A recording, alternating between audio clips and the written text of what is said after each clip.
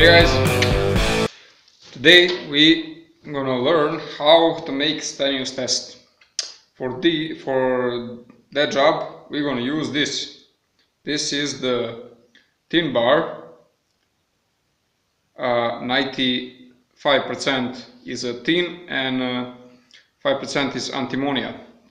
So we will just with a knife we will cut small pieces from that bar and okay, let's start the job.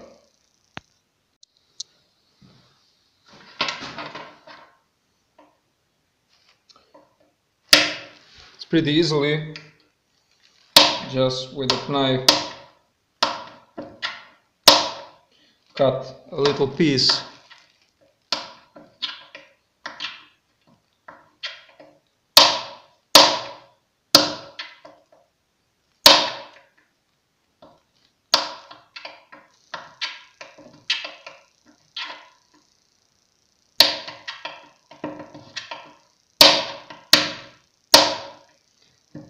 You don't need to make a lot of Stanious test because this Stanious test is good just for about a month or two, and he loses his ability after some time. So you always need, when you make Stanious test, you always need to get some already done auric solution to test your Stanious test, to see is that good. Okay, see that? These little pieces looking good.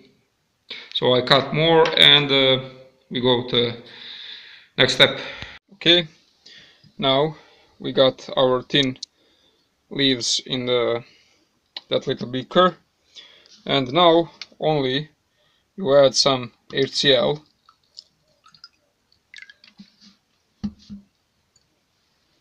Okay, that will be enough, and you can put that on a heat for a couple of hours and your job is finished, or you can just leave it for a couple of days and you got your Stanious test finished. Okay, just leave it.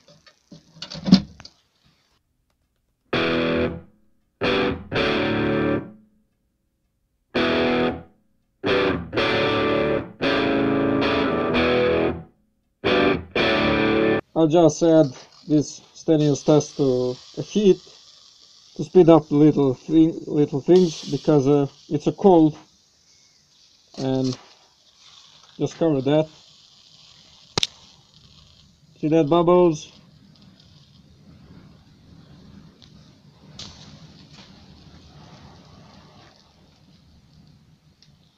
Just a low heat. Okay, after our job is finished, still got some tin inside. We keep that for the next reaction is stop. Then we add 2 little bottles for keeping. Okay,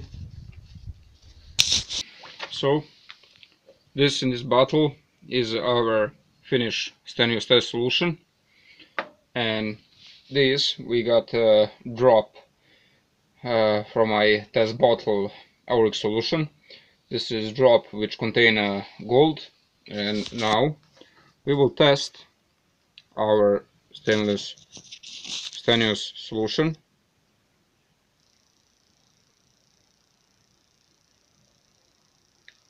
See that?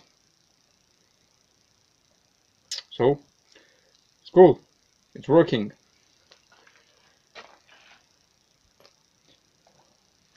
And now guys, this is the way how you make Stanious test solution.